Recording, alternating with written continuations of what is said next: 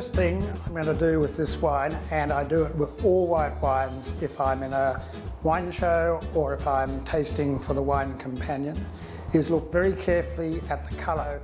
If you're in this scenario and you don't have a white background or bench, what I do is just simply get a piece of white paper like this.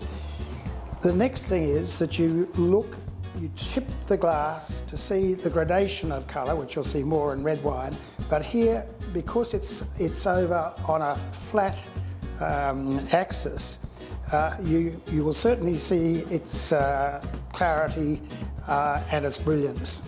So in a wine show, theoretically you give points out of 20 for the total, but 3 out of 20 is for colour and condition.